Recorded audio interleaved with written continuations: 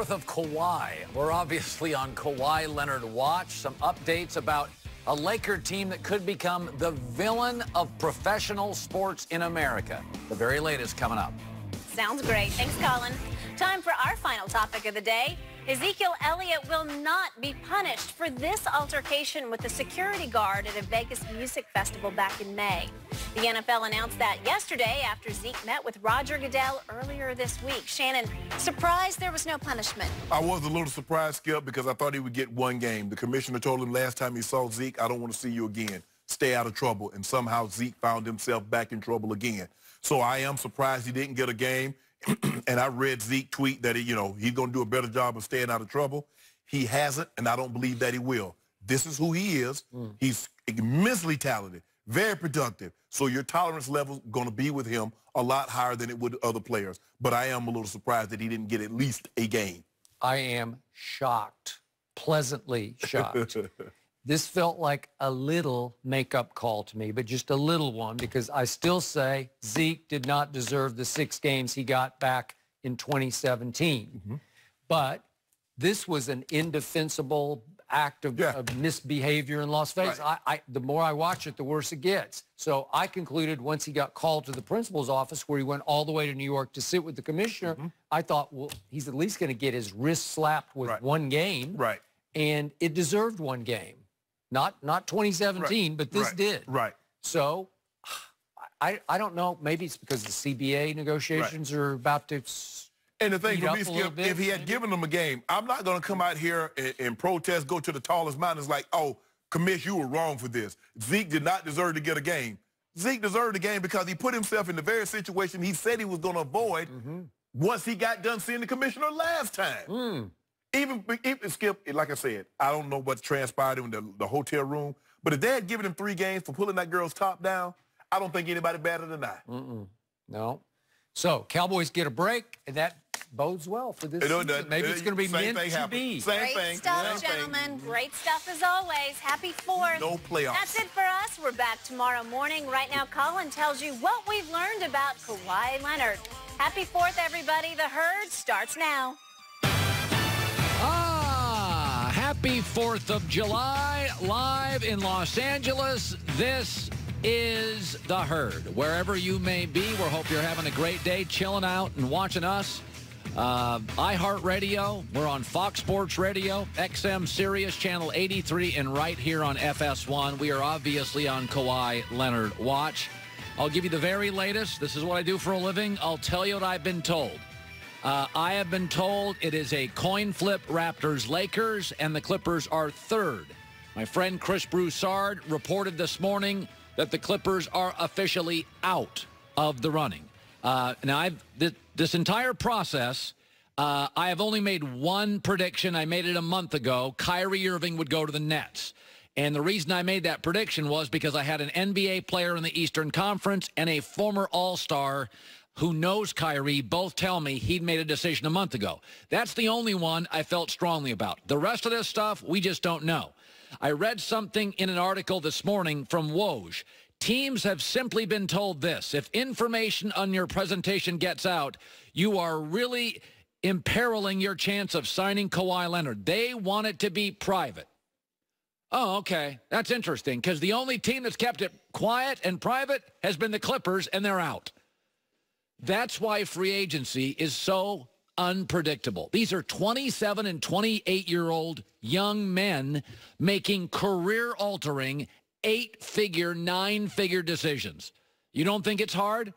I've made several of these decisions in my 40s, and I didn't have 9 figures. They weren't life-altering, and it was hard for me every time, every single time. I mean, could you have guessed KD, the world's best basketball player, arguably would choose the 2nd most interesting team in New York, 30th in attendance, Nets?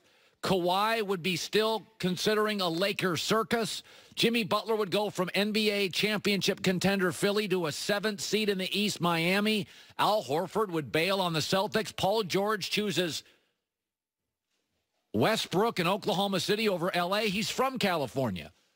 Yeah, NBA free agency, coincidentally on Independence Day. These guys are independent thinkers. You don't know what you're getting. Let's talk about the Raptors and Kawhi Leonard. So he's still considering Toronto. Did you watch yesterday?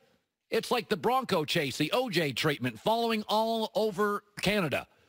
And his cameras following all over the country. We know they had a final meeting. How do we know that? It leaked. We had fans and people waiting outside of the office building. Kawhi and his people were going to meet the Raptors. How did that get out? It leaked. Drake apparently was in the meetings. I thought he was quiet and covert and wanted to keep it under wraps. You're not going to keep anything under wraps with Drake involved. How about the Lakers situation? We found out 5 minutes after Magic Johnson and Kawhi talked, we found out about the phone call. It was like we had a transcript. I found out everything they talked about. Chris Broussard went item to item, story to story. How did that get out? Leak. Yesterday, a story broke, leaked.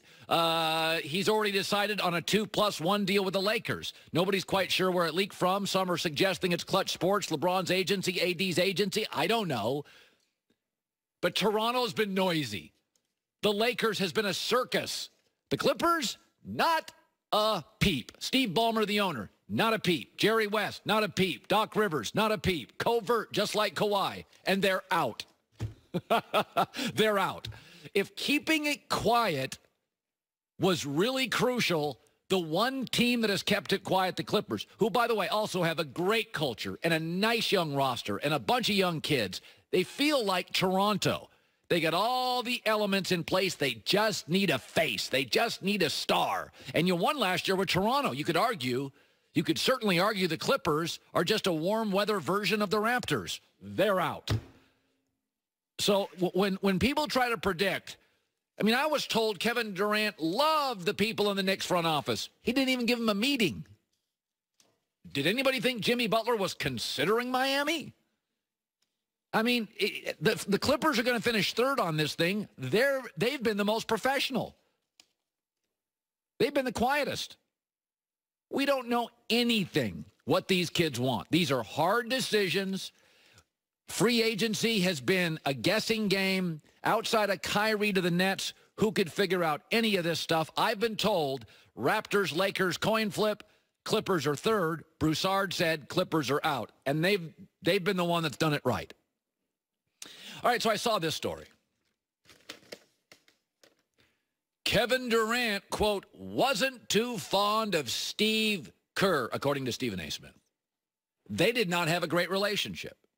He wasn't fond of Steve Kerr at all. Okay, so who wasn't Kevin Durant offended by? The Bay Area media, Draymond Green, the medical staff, and now Steve Kerr. Steph Curry's been there for a decade. He's never had a bad afternoon. He's gotten along with everybody. He had to go through a coach being fired, Kevin Durant joining the team, Boogie Cousins comes in. He got along with everybody. I mean, Tom Brady's been in New England 19 years. He had one dust-up about a year ago with Bill Belichick, and they solved it.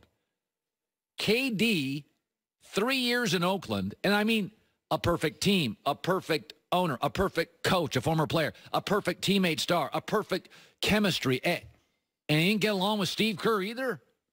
I mean, folks, this is like staying the night at a Ritz-Carlton and complaining that the pillows are too soft. If you can't, Boogie Cousins worked with the Warriors. Nick Young worked with the Warriors. We all thought JaVale McGee was kind of goofy. He worked with the Warriors. Everybody works for the Warriors. I mean, the Warriors walked on eggshells for 3 years with Kevin Durant, and now we find out he didn't like the coach. I think Charles Barkley had it right. KD is just really, really absurdly sensitive. First of all, he's a great, great basketball player, and he's a wonderful, wonderful man. But he's one of those guys who worry about what everybody thinks. The one thing you can't worry about when you're rich, famous, good-looking, or great at a sport is other people. All the ugly girls hate the homecoming queen. They have no reason, but they just hate her. I think he got thin skin, and I don't understand why. He's one of the greatest basketball players ever. He's a nice man, but he has that gene. The Warriors catered to KD. They did everything for KD. They walked on eggshells for KD. And the NBA media too often just panders. These are grown men. Some of this is on Kevin Durant. And oh, by the way, do you know who he's chosen to spend the next 5 years of his career with? Kyrie Irving. Kevin Durant is 6'11.5" of turbulence.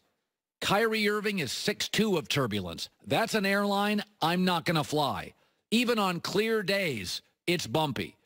Because if you couldn't get along with Steve Kerr, I've been covering the NBA for years. I don't think there's anybody in the league that doesn't like Steve Kerr. He went out of his way to get along with you. So did Steph and Clay. I mean, Draymond a couple of times poked you in the ribs, said things that were a little personal. It's pro sports. Guys argue. Peyton Manning used to scream at his buddy, all-pro center Jeff Saturday. It's on NFL films. You yell, you scream, you get over it.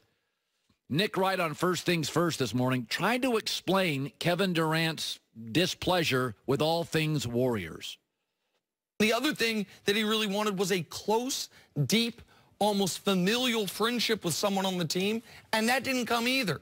So you had Kevin Durant, after that first title, feeling almost, according to the people that know him, worse than before because he actually finally grasped the thing he wanted and realized, well, if that don't make me feel whole, then what the hell can? At some point, to be loved, you gotta love. Some of this is on Kevin Durant. The Warriors did everything you could do. They all flew cross-country to meet him. Like on a holiday weekend, and all these rich guys in an off-season, they flew to meet him. And they come back, and the star, Steph Curry, over and over, he's the best player on this team, we need him. Everything. They let him have his own medical guy and the other medical staff. They gave him everything he wanted. They won. I mean, this is, again, this is the Four Seasons of hotels. This is the Ritz-Carlton. If you're struggling with the Warriors, Nick Young and Boogie Cousins worked. Andre Iguodala was an all-star player. They told him, you got to go to the bench. And they were able to sandpaper that. Iggy never complained. I mean, this is one of the smart organizations. At some point, we got to stop pandering. Some of this, frankly, and he's not a bad guy, but some of this is just on Kevin. He's turbulent, even during clear skies. Loaded today, 3 teams are waiting on Kawhi Leonard. And they're 3 already good teams. What happens to each if they don't get him? That's coming up. In Los Angeles, happy 4th. Rick Bucher, Cuttino Mobley, among others, it's The Herd.